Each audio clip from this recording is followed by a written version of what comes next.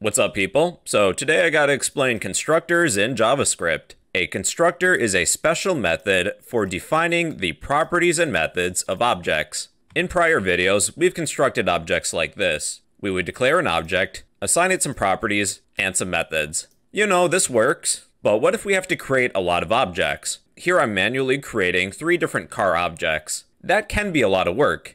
What we could do instead is use a constructor to construct these objects automatically.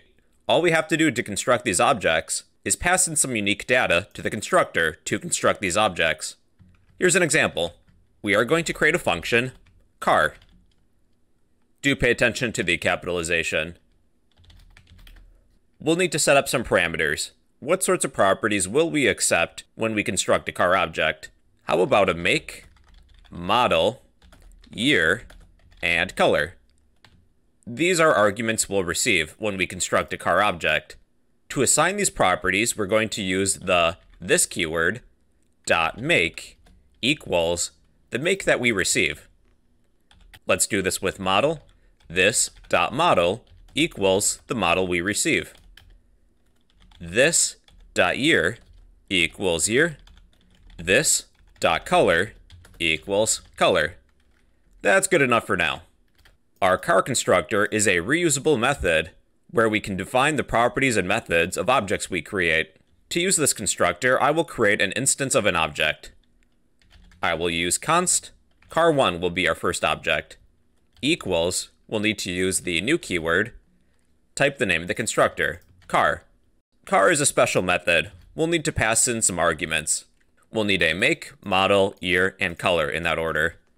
My first car, feel free to send some different data to the constructor, but for me, my first car will be a Ford. Make sure each value is comma separated. Mustang. The year will be 2024, and the color will be red. We should now have a car object with the name of car1, and I'm going to console.log car1's properties. car1.make Ford. Let's do this with the other properties. We have model, Mustang, year, 2024, and color, red. Now, this method is reusable. We can reuse it to create other car objects.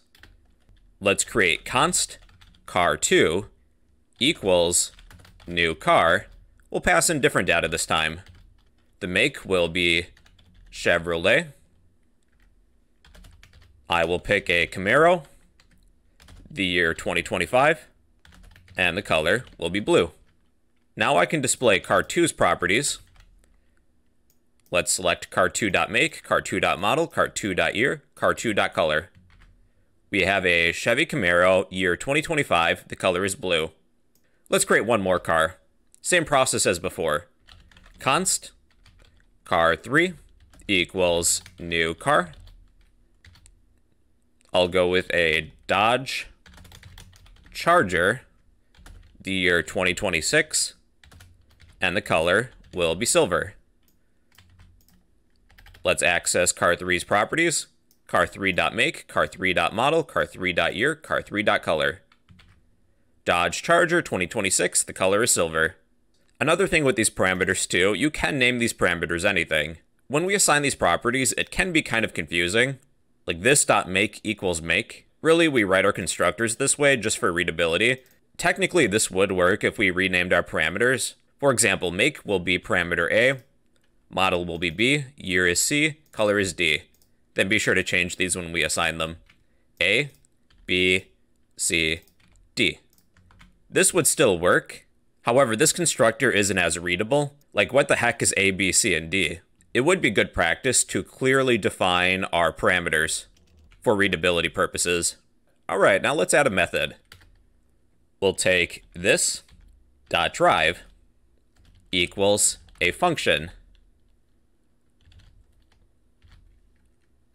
We'll console.log.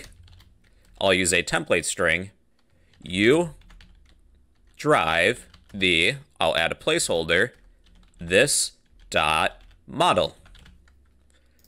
With cars 1 through 3, let's use the drive method. Car1.drive you drive the Mustang. Car2.drive, you drive the Camaro. And car3.drive, you drive the Charger.